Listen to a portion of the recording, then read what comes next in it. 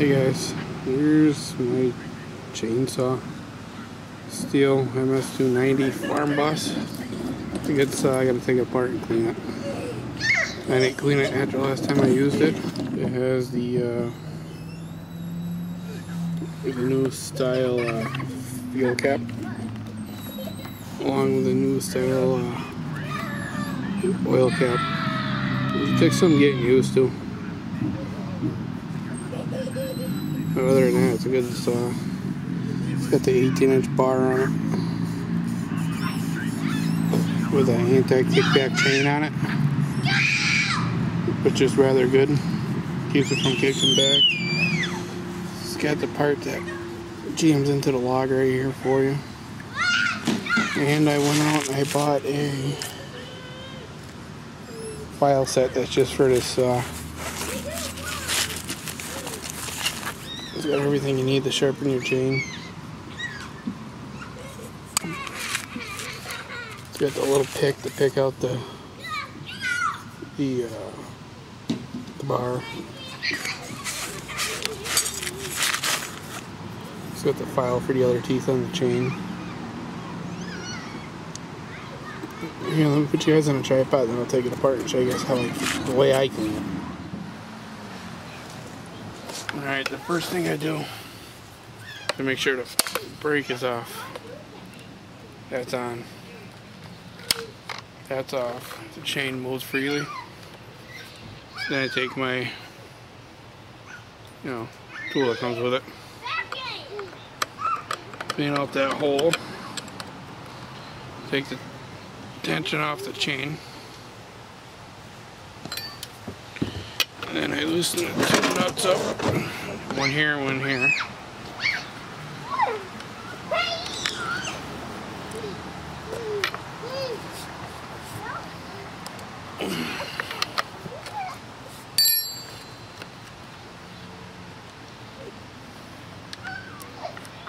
Then I take the cover off.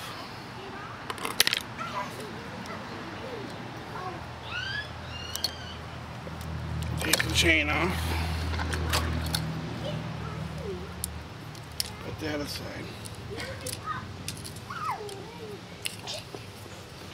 Then what I do is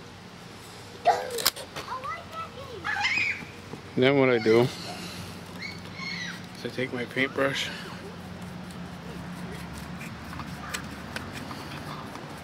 get in there like that, clean all that out.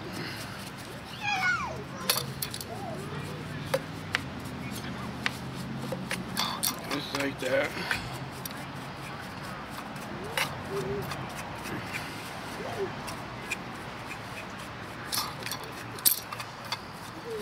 Everything nice and clean.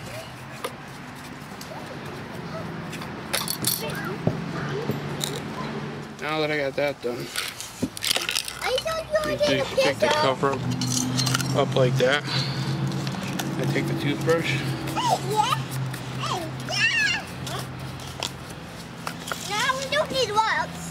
And I get it all out like that with the toothbrush on the cover. Just like that.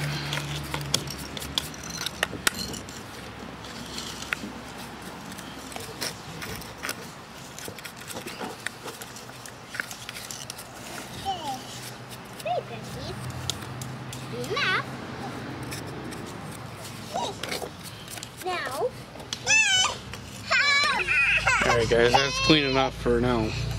Clean enough for me.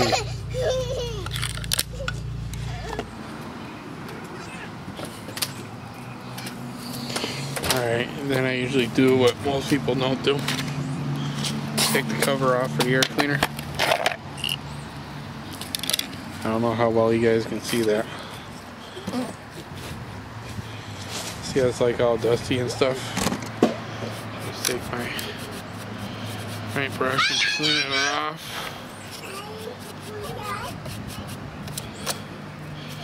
Clean all the sawdust out of there best I can. Now this black thing right here, this comes out. And you can actually take it and you can flip around this way. There's a summer mode and a winter mode on here. I just leave it in the summer mode. It works fine.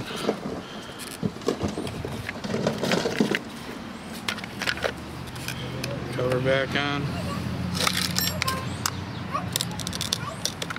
That's about it for that part.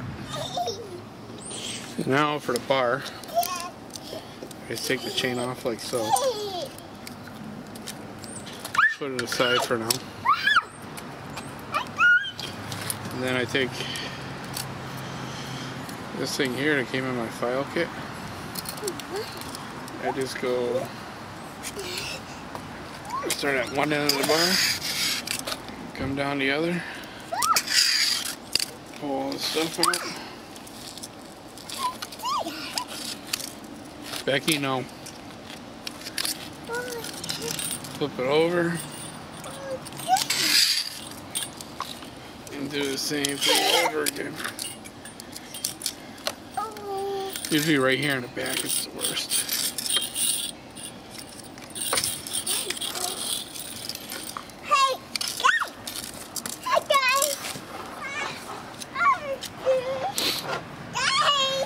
Every other time you clean it, you can flip it over. It means one time you put it with the letters facing up and the other time you put it with the letters facing down. It's supposed to help with the wear, I guess.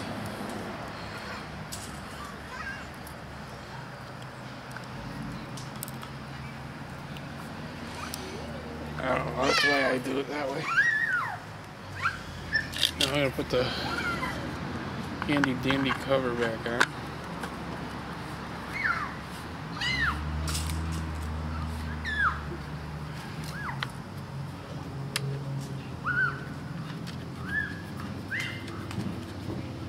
I'm not going to go too tight with them just yet. Make sure it's on the clutch. It is.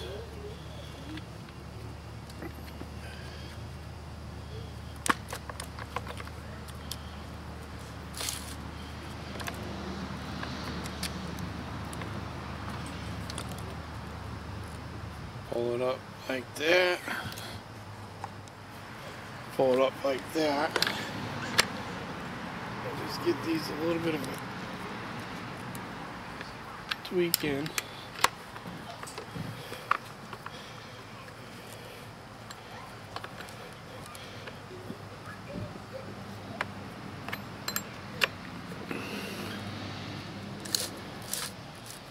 And make sure your chain stays in your bar. Sometimes you just gotta loosen them up again and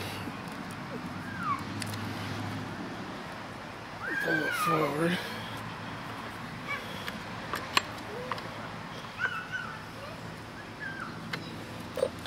Alright, now what I'm gonna do, I'm gonna bring that screw in that I loosened up as I pull up on it a little bit.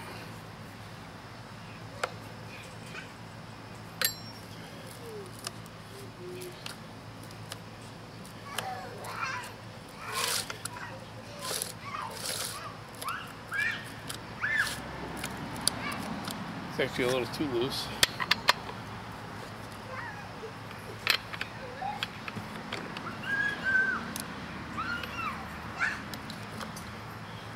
Bring it in a little bit more.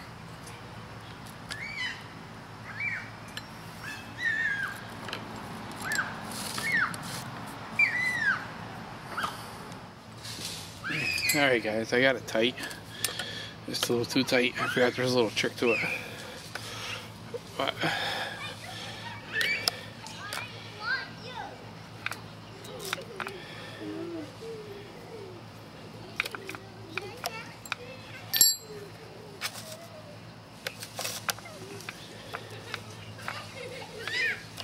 think that's about good right there. I don't know if you guys can see where I got it.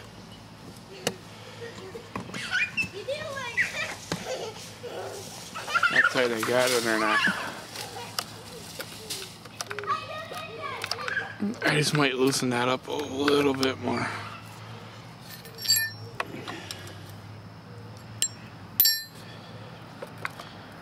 Yeah, I think that's good right there.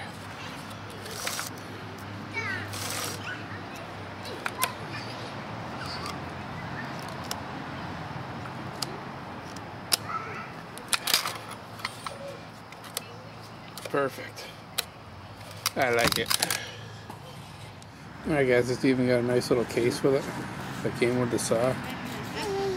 Normally what I do is I usually take my paintbrush, stuff it in there, a toothbrush, stuff it in there, and I'm still trying to figure out how I can put files in there, but they don't want to fit. Got the handy dandy instruction book that I keep with this saw. Some steel oil, HP Ultra 2-cycle engine oil. There you go, all in the case and everything.